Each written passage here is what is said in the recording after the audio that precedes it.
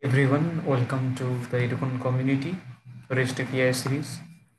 In the previous lecture, we have discussed while creating the URI for web services, what are the best practices which we need to follow. And in this lecture, I will discuss the best practices to develop the RESTful web services. So you all know that why this RESTful web services is so much popular. So basically, RESTful web services use the REST API as means of implementation using the web protocol, which is HTTP protocol.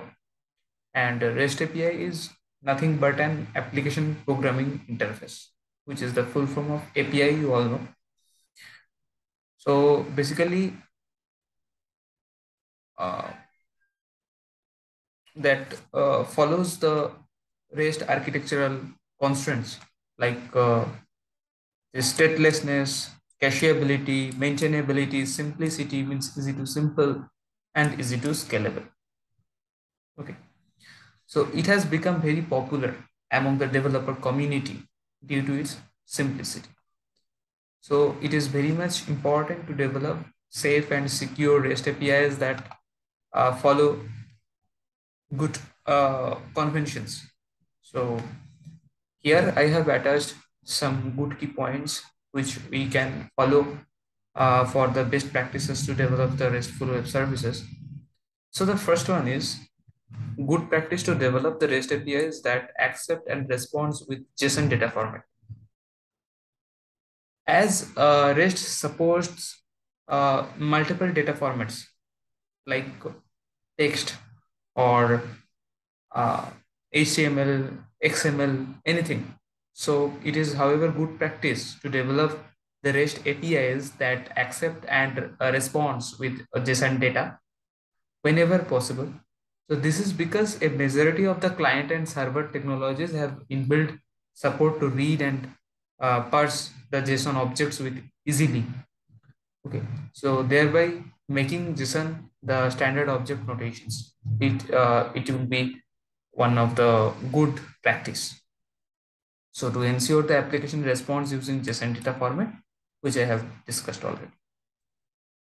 And secondly, to ensure that the application responds using JSON data format, the response header should have a content type set to as application then slash JSON.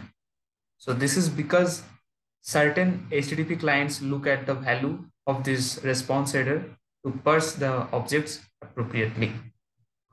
And secondly, to ensure that the request sends the data in JSON format. Again, the content type must be set to application slash JSON on the request header.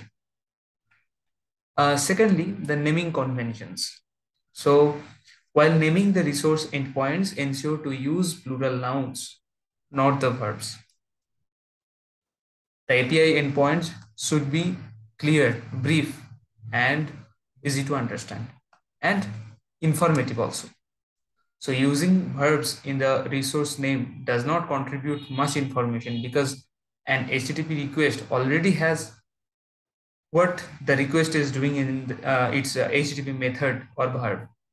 So an appropriate HTTP verb should be used to represent the task of the API endpoint. So these are the commonly used HTTP methods, which I also discussed in the third lecture of this REST API series. So the first one is the GET, which indicates the get or retrieve the resource data. Then POST. POST means indicates create new resource data. PUT, which indicates update the existing resources. And delete, it indicates remove the resource data.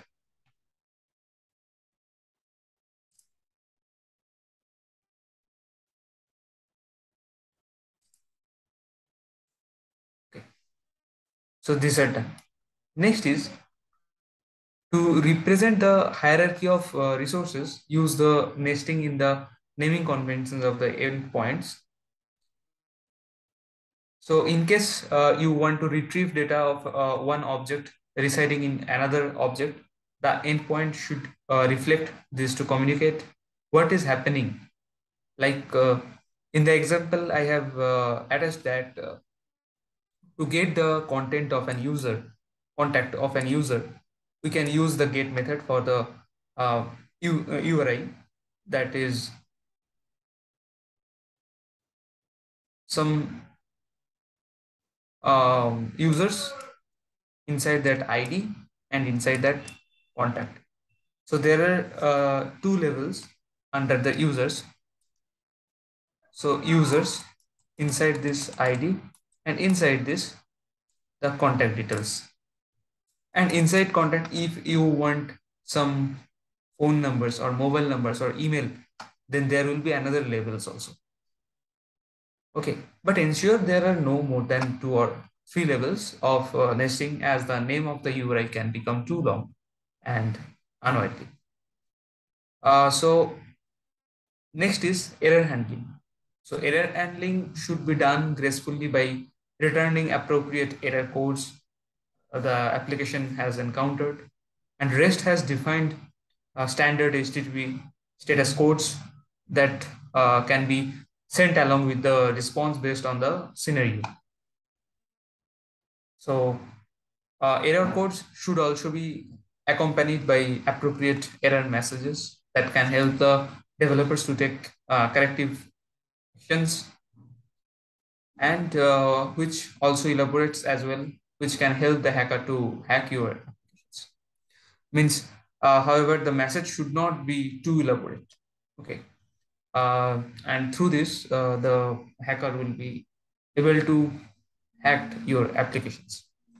So you should be uh, most means you have to be more conscious. You should be more conscious during these procedures. So there are some common status codes are there, which also I have discussed in the third lecture of this REST API series. Some of are 400. So 400 it is means the bad request, which is client side error and failed input validation. 401 means unauthorized. The user is not authenticated and hence does not have authority to access the resources. Next one is 403, which is forbidden. So user is authenticated but is not authorized to access the resource. 404 means not found. The resource is not found. Next is 500. So it is internal server error, which is very generic server side error that is thrown when the server goes down, and this should not be returned by the programmer explicitly. Next one is 502, which is bad gateway. Server did not receive a valid response from the upstream server. And next one is 503, means service unavailable. Some unexpected things happened on the server, such as system failure or overloaded state. So next is, while retrieving huge resource data, it is advisable to include filtering and pagination of the resources. This is because returning huge data all at once can slow down the system and reduce the application performance. The next one is good security practices, which I have discussed here. So basically, good security practices are a most while developing REST APIs, the client server communication must be private due to the nature of data sensitivity. Hence, incorporating some SSL or TSL, TLS becomes the most important step of while developing APIs, as they facilitate establishing secure communication. So apart from that, the secure channels, we need to ensure that now everyone should be able to access the resources. Like normal users should not access the data of admins or another user. Hence, role-based access controls, which I have discussed also. What is the role-based access controls? should be in the place to make sure only the right set of users can access the right set of data. So next is, since REST supports the feature of caching, so we can use this feature to cache the data in order to improve the application performance. And caching is basically done to avoid querying the database for a request repeated times. And caching makes the data retrieval first. However, uh, we have to take care to ensure that the cache has updated the data and not outdated ones. So frequent cache update measures need to be incorporated. And there are many cache providers like Redis that can assist in caching. So next one is API versioning. Versioning needs to be done in case if we are planning to make any changes with the existing endpoints. We do not want to break communication between our application and the apps that consume our or takes our application while we are working on the API release. The transition has to be seamless, and some semantic versioning can be followed, like 1.8.340 or something, or like 3.0.1, okay, which represents the third major version. Okay, 3.0.1, this is the third major version. Like with the first patch, you can say like I'm here 3.0.1, this is the third version. And here one means the patch. Okay, so this is basically third major version with the first patch.